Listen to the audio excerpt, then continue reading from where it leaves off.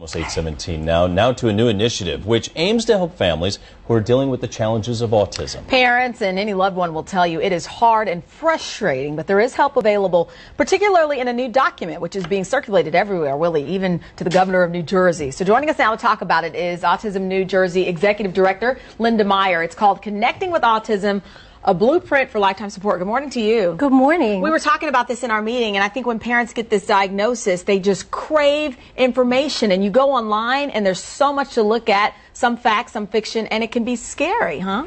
Having a family member with autism is hard, and it is scary.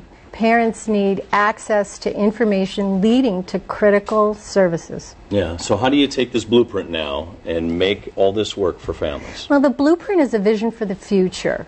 It's a plan, and if we follow the plan, tomorrow will be better for people with autism and the families and professionals who support them.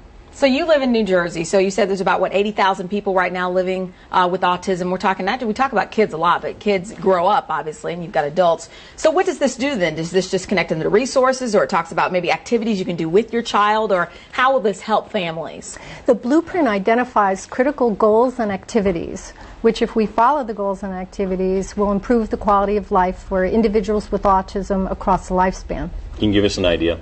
Sure. Parents need access to services, and to get services they need access to credible and reliable information leading to real services. As opposed to just Googling it, if you will. Exactly. Okay. Parents with autism in their family need to have access to information 24/7. So they need internet access as well as a compassionate, knowledgeable professional who could help them access services. And I was looking through it, and it is like a blueprint, almost like Cliff Notes, if you will. You know, just very simple, number 1, number 2, number 3, A, B, C. It just makes it very simple. And I read you're giving this to New Jersey Governor Chris Christie, lawmakers, community leaders. So what's the thought here? The more people that know about it, the more, I guess, help and understand, we can all understand what's going on. We're disseminating it to superintendents of schools and mayors and policymakers and parents and service providers for the purposes of communication and collaboration. We need to so desperately communicate and collaborate so we don't duplicate services in these tough economic times,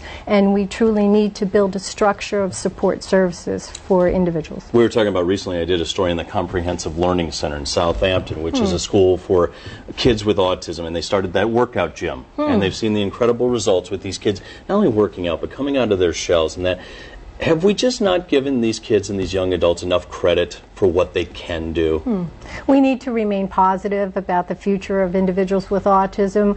Individuals with autism can learn skills, they can become productive members of their family, active members of the community. We just need to give them a chance. Yeah, some of the 16-year-olds are working. One has 2 jobs. AJ, remember, they're running 5K races. They've got all this energy, they want to do productive things. Well, fitness is important for all of us, but especially for adolescents with autism. As we begin to get adolescents with autism in work environments and in supportive volunteer environments, they need stamina and endurance and flexibility, just like all of us, in order to have a full, productive day. Well, Linda Meyer, if you're sitting at home, thank you for coming in this morning. If you're sitting at home and you want this blueprint document, you see the link there on the website. It's autism.NJ.wmv. And we made it easy for you. We linked it on myfoxphilly.com. So just click on the As Seen on TV section, and hopefully we can get these out to families who need them. So thank you. Thank you, Linda. Thank you. All right.